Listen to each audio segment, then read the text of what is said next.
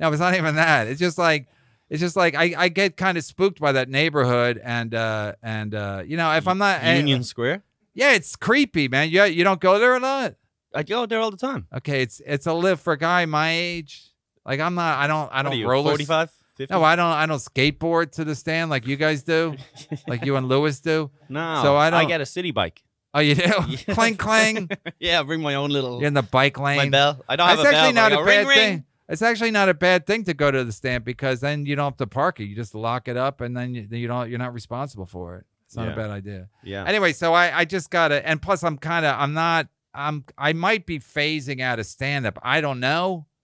You mean like it's not your choice? What is that what you mean? Yeah, because I'm not having good shows. No? What? What? So if this continues, What's I probably won't be doing it anymore. So what's going on? Are you too miserable? No, I think I'm either at the beginning of the end or I'm at the early stages of like a surge. I can't tell which it is. You think this is like your Richard Pryor moment, going from clean to dirty type of thing? No, I think it's going from I think like you go from old to very old. Yeah, I think like I think on some level I don't care what the audience thinks. You hate them. You hate the No, I don't care what they think about me. You don't even want them to laugh.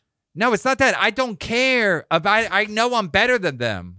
Okay. Like I'm a superior being to them. Like they're cowards. They sit there in the crowd and they're hiding and they judge and they're on Yelp and shit. And it's like they're fucking cowards. And I don't even think that. But like I'm not consciously going like. But I know that I don't care what they think about me because I know I'm a better. I mean, I was like the other night. I'm like, who are you? The guy was like 27. He's been married for 2 years. I'm like, what the fuck is wrong with you?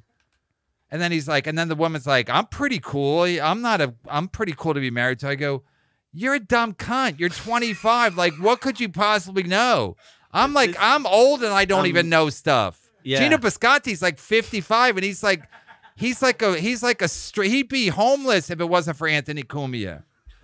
So the fact that she thinks she's cool, and then there was another lady, she was from Hawaii, and I go, why would you leave Hawaii to come to this fucking shithole? And it was like, I was like, they're losers. So the fact that they can like make me feel good or bad is pathetic. It's like having a fat girl play with your emotions. Like, why would you allow that? You know, like they're beneath me.